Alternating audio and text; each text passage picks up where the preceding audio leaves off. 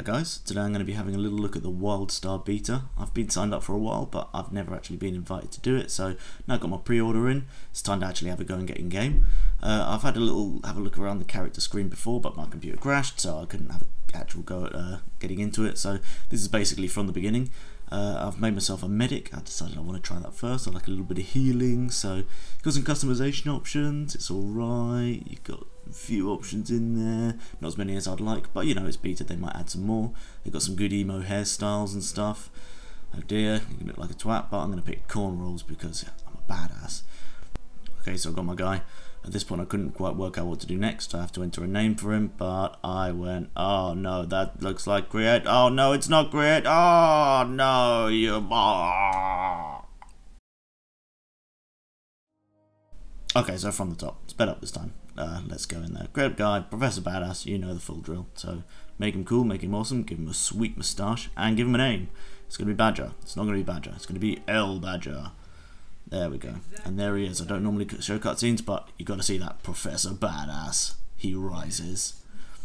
Okay, let's have a little look into the game itself. I'm going to be running at sped up. I'm going to be running at sped up speed because you don't want to watch the whole thing. You probably notice a little bit of a sense of deja vu in there. It looks pretty similar to pretty much any MMO on the market at the moment, but then you don't really want to reinvent the wheel all the time, and those examples that have tried have generally not worked out very well. So once you get into it, if you're familiar with MMOs, you're going to be pretty comfortable straight away. I've had to jump in and do my key binding straight away. It always turns up with things like keyboard turning and stuff like that, so I just turn it off. That's fine. Okay, through the options, go Badger. There we go, and we dodge and shit like that. Okay, that's fine, enough of that. Okay, so quests, they're pretty much what you'd expect. The only difference to normal is the fact that your quests are encapsulated within speech bubbles rather than separate screens and inventory interface panels, but it's not really different to anything else. So let's have a little run around. Oh yeah, we're doing this, we're doing that. Oh, can't really work it out. There are some useful things on here, like the way to, oh there we go, I'm going with my key bindings again. There are things like pointers to find you on the next part of your mission. I hadn't actually found these at this point, so I was kind of running blind. So going around and having a look and talking to some citizens. Okay, there's no combat in here. And then running around a little bit more. Okay, like I said, there's a little bit of confusion on my part. I had drunk a little bit by this point in the evening. Hadn't actually got to do this until afterward. Ah, it's a cutscene. Okay, what are you doing? Oh, you hit him. Okay. Well, okay, anyway. Moving on a little bit. It's a few minutes later. I've got a weapon, so I can actually show you a little bit of combat.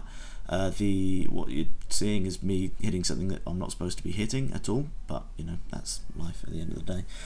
So I'm just going to stop the video about here just for a moment to show you this. This is the quest arrow. You can click this at any point. It will guide you to your next quest point. It's quite useful. It doesn't really show it on the map. It's not quite as lead you by the hand as something like World of Warcraft, but it's a nice little pointer if you want it, and if you don't want to see it, you don't have to look at it. So that's quite cool. It's a nice little little addition. So I've got to go and collect some tissue samples from these Dominion monstrosities. So I'll actually get a chance to get into combat with my one skill. Here we go. Ooh, there's one. Okay, so you can see there is the telegraph system. When you put down your attacks, basically everything telegraphs out in front of you. It gives you a shape or a cone or a square or something similar, and that's a pretty cool way of doing things. I'm going to go on in a moment after this fight. Just going to go on a couple of hours for a moment just to show you what the end result of that can look like. I've got a load of guys on me. I think I'm level 5 at this point, so whoa, here we go. So I'll stick down. Oh, there you go, my dot fields and my stun, and yeah, so bit of dodging, bit of cooldowns. So that's the sort of end game. What it is end game, but you know, that's what it gets to start looking like once you've got a few levels under your belt. In game at level 5. Whoa. Okay, let's go back to where we were and back to full speed. Good stuff. Okay, so going around killing some monstrosities, that's cool. It's all gonna be fairly similar at the moment. Yeah, probably it's not gonna be anything you haven't seen before a few times. Quests are pretty standard. Go and look out and run around and see what you like and do what you like and talk to people. So you've got a lot of running around. This is the tutorial area, which I'm doing at the moment, and it is fairly lengthy, but you get a chance to test out all the various systems of the game, of which there are quite a few which you might not be familiar with. There are quite a few that I wasn't familiar with, but there are quite a few which just lead you around the houses, like this one, for example, when you just have to go and click on 5 statues. Hurrah! Isn't this good fun? It's not good fun, but you have to do it anyway, and you have to pick a thing that you want to carry as a buff for a little bin. Who cares? So anyway, let's move on. Right, next bit. Okay, so the feel of it is very mobile overall, apart from the telegraphing system. You have cool things like double jumping, and you get a sprint, which I haven't found yet, but I will find later. So overall, it feels a little bit of a bit like WoW, but in a good way rather than a bad way. Oh, here we go. We're moving on. We're moving down to the planet. I've fast forwarded on here about an hour. Bit more of it was more of the same up in the ship. Anyway, so I get to show you down on the planet, the sort of starter area. I've got a few more skills now as well. Go and have a chat with some people. Apparently I'm going to stand around for a little while, so I should probably have edited this bit out, but I won't. Well, I haven't, rather. Oh, here we go. Back into volume. There we go. So let's get on with it.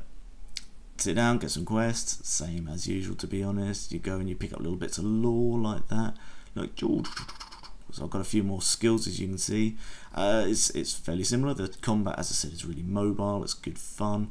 It feels a little bit Guild Wars 2-ish, but you have a more visual style with the telegraphing system. You can see my resources down at the bottom, the 4 little blobs. They get used up when I do some of my big attacks, and then the purple bar is focus. I don't actually know what that's used for yet. I presume it's another kind of another resource system, because I haven't got that far in the game yet. My health bar, you can see there's a green and a white bit, and the white bit is a shield, which is mitigation, the green is health, and they sort of go up and down together, and you can have various things which affect how much of your health your shield mitigates, well, the percentage that your shield mitigates in essence. So the more mitigation you get, the more protection you have while that shield is there. As you can see, it's pretty standard MMO stuff. I'm running around finding things in the field and shit. One thing I'm going to show you, slow down a little bit, is challenges which show up every so often. I've got 3 minutes to kill a certain amount of oh no, not kill, sorry, I've got to go and get some pearls around here, and I've got to get a certain amount in 3 minutes, which isn't very difficult. Once you get done with that, which I will have done in a moment, or will I? There we go. Now I will. 5 and 6. Once you get it done, you get these rewards, which is a kind of sort of lottery loot reward thing. You click on the one that seems the most useful, and then you don't get it, because the game will choose one of the other ones for you, inevitably. So there we are. So it's chosen the one I didn't want.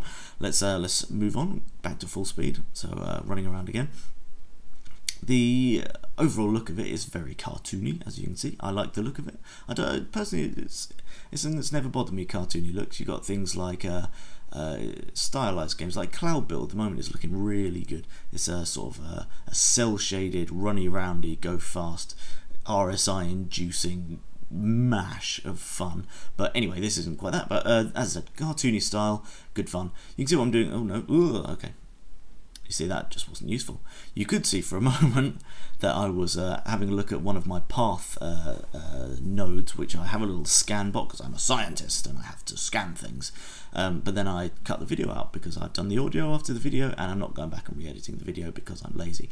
So I've skipped on a little way again. I skipped up a couple more levels, so I've got a few more abilities inside a ship now. It's carrying on through the general narrative of the game, which is, it's okay. You know, I think there's going to be a little bit more freeform once you get a little bit higher up. There's a bit more space to run around. It's pretty enclosed at the moment in terms of the linear nature of it and where it wants to lead you, but that's not, you know, that's not a bad thing, especially for the first couple of hours of a game when you're trying to get get the hang of exactly what the hell you're trying to do. There are a few systems in here which will be demonstrated in a moment.